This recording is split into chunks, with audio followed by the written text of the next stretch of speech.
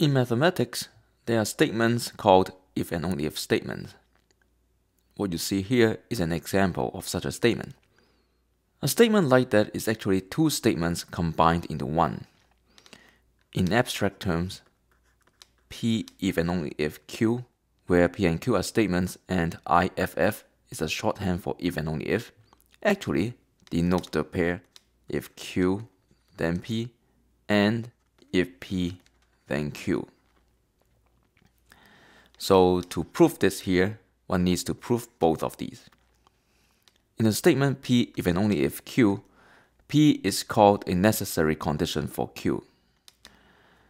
Proving necessity means proving if P then Q. And Q is called a sufficient condition for P. Proving sufficiency means proving if Q then P. So for our example, if we consider the statement, a natural number n is divisible by 35, if it is divisible by both 5 and 7, we are stating a sufficient condition for a natural number n to be divisible by 35.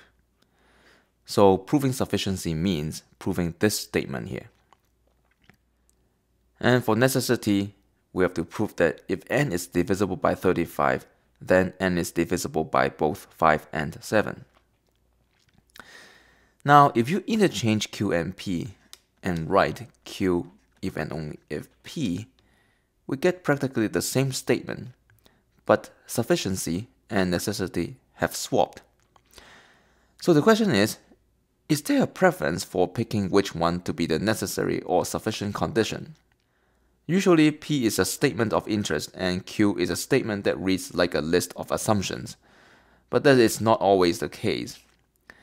A lot of times, sufficient conditions are found first. They are then gradually weakened until they become necessary. For instance, the following is clearly true. Let n be a natural number, then n squared is even if n is 2 or n is 4.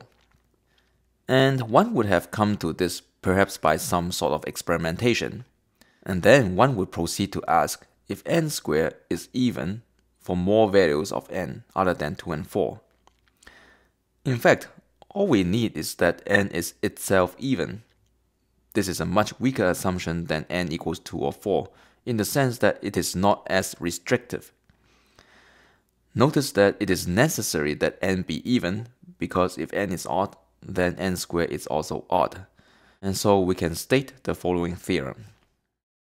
Let n be a natural number, then n squared is even if and only if n is even.